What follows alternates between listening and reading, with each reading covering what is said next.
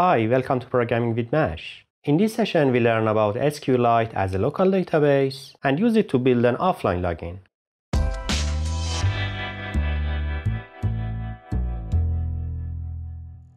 In a previous session, we learned how to use async storage and store data locally on the device.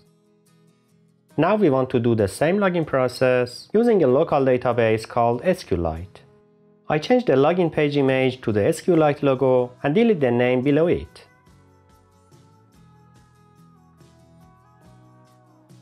The main site of this database is SQLite.org, and you can get help from SQLitetutorial.net to learn how to work with it. For example, in this section we can see how to use the select query.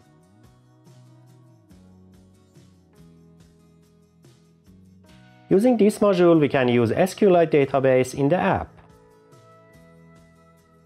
I copy this command and install the module.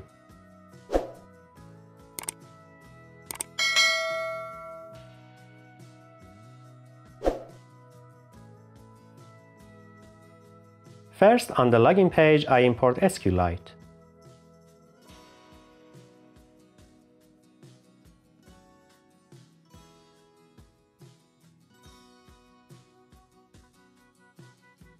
We no longer need async storage here.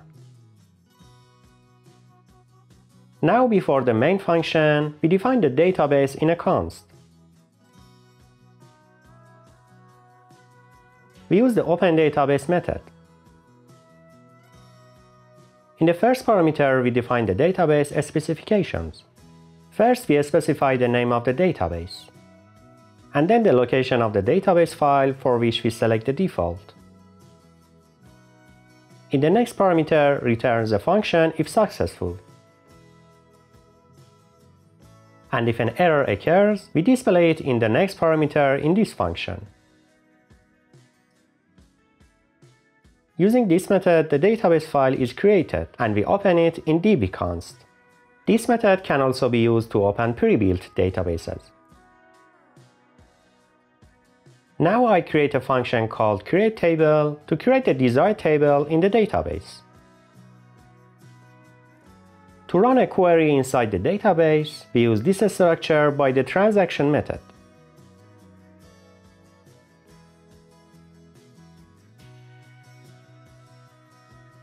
Inside the execute-SQL method, we enter the query as a string.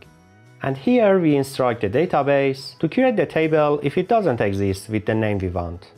I name the table users to store user information in it. Now we need to define the name and type of columns in the table.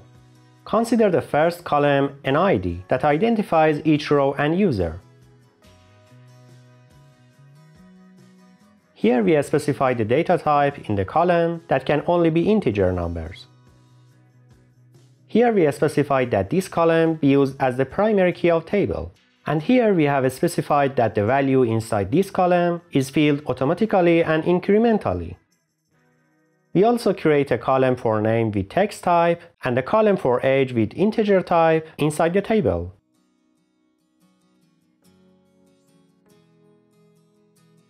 Now we call this function at the beginning of the page to create the table if it doesn't exist.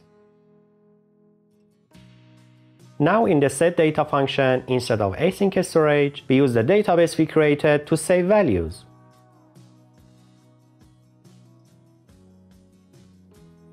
This is how we run the insert query in the database.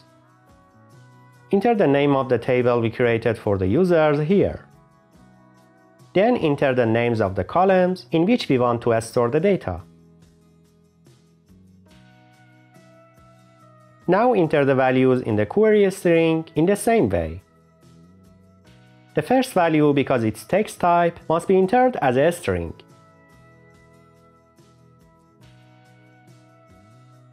And the second value as a number.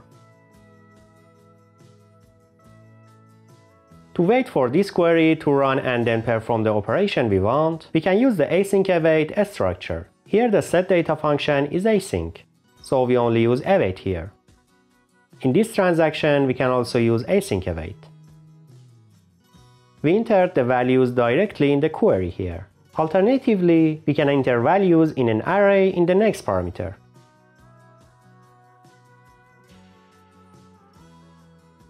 In this way, the values inside the array are placed in place of the question marks, respectively.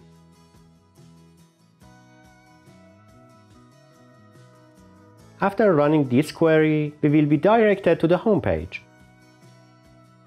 So we use this part in the home page to use the curated database. Now in the getData function on the home page, we use the SQLite database instead of async storage.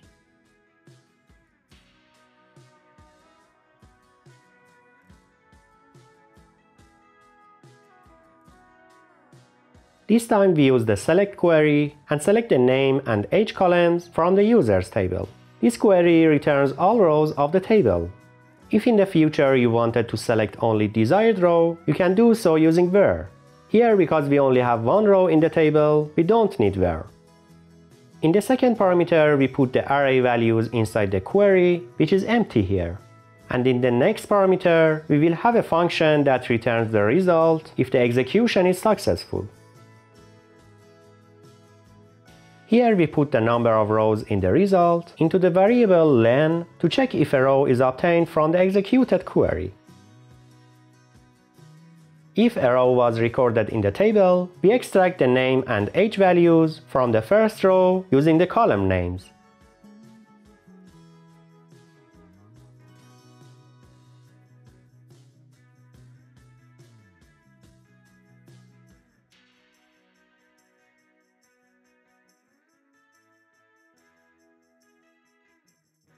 We then store the values in the states associated with them.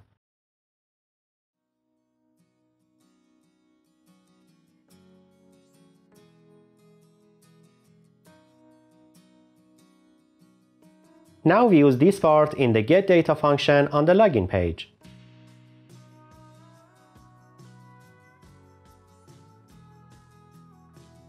So that if the information is already saved, the user will be directed to the home page.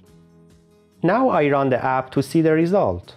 If you run the app after installing the module, and if you run the app on Android, first sync the Gradle and then try again.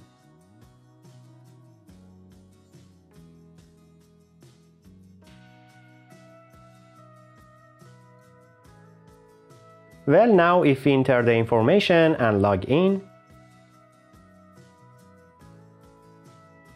as you can see, the information is read correctly from the database. And if I refresh the app, because the information is stored in the database, we will be redirected to the home page. Now I will explain how to update the database in the update data function on the home page.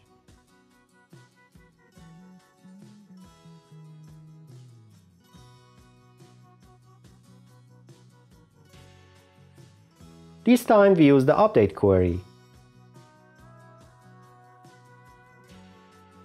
And in the users table, we update the name column value. This query is applied to all rows of the table. If you want to limit it, you can use where. We have a row here, so we don't need it. In the next parameter, enter the name entered in text input as a new value. I also create success and error functions.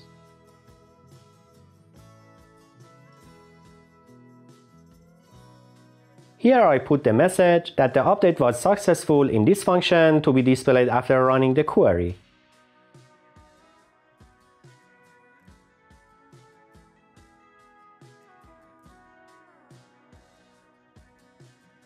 As you can see, the name has been updated in the database. And if I refresh the app, you will see that the information is stored correctly. Now to delete the information and return to the login page, in the remove data function, we use the delete query in the database.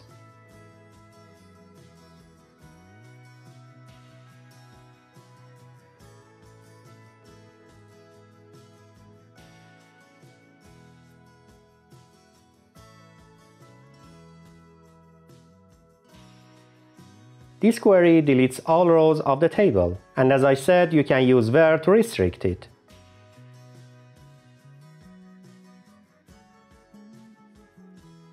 We enter the rest of the parameters, and if the query is successful, we will redirect the user to the login page.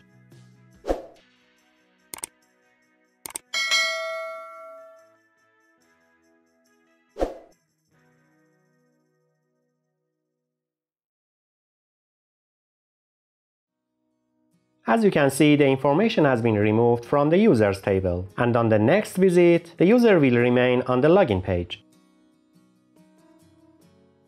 To better understand the structure of a database, we do what we did on the database directly on the database file.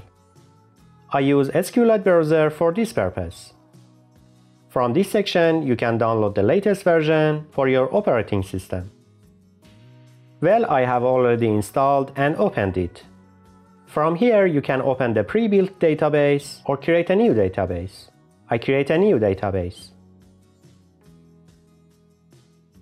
And I create a table called users inside it. As you can see, the relevant query is created in this section, and you can use it in the app. I create the columns according to the table we had in the app.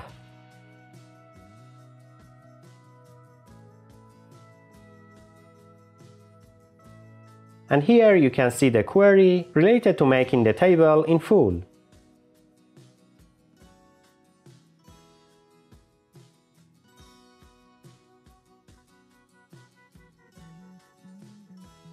From here, you can create a new record in the table. As you can see, the ID was generated and set automatically. Other column values can be entered here.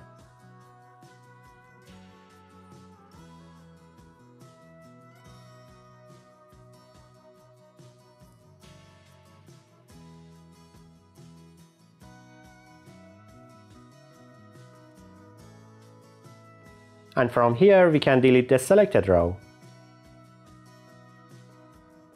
In addition, from this section, we can run queries on the database and view the result.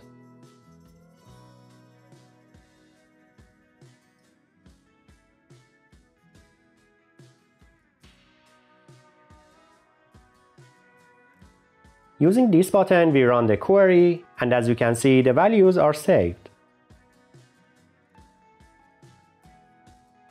Using this button, I deactivate this line and run the next query.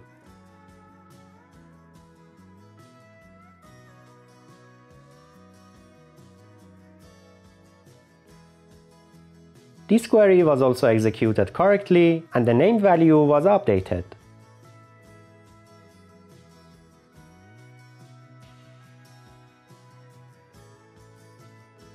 Finally, we deleted the table content with this query. So there we go, we learned how to use SQLite as a local database on the device. So in the next video, we will talk about Redux for managing application state. Now if you enjoyed the video, please don't forget to like, comment, share and subscribe, and I'll see you in the next session.